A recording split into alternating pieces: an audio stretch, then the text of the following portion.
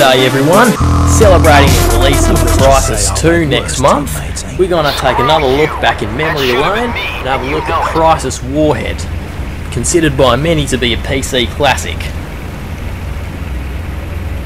It's running on my 2008 MacBook Aluminium. It's got an Intel Core 2 Duo 2GHz dual-core processor, 2 gigs of RAM, and a 9400M graphics card. Having a look at the settings here, we're running it in the resolution at 800 by 600 with the widescreen hack on, so it looks alright on the laptop display. Having a look at my configuration file, most settings are set to around mainstream, some are low, some are high. I've made compromises in areas so I can get a pretty solid 30 frame a second average when I'm not recording with fraps.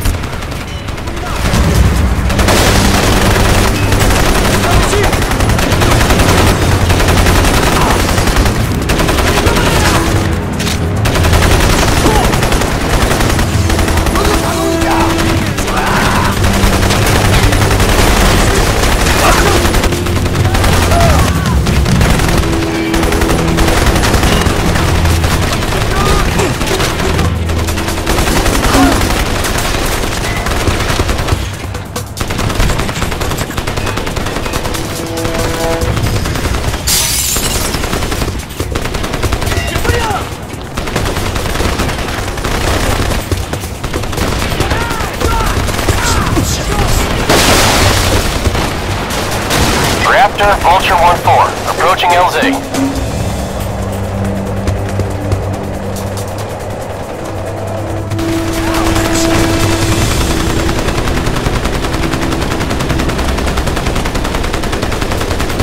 Copy 1-4.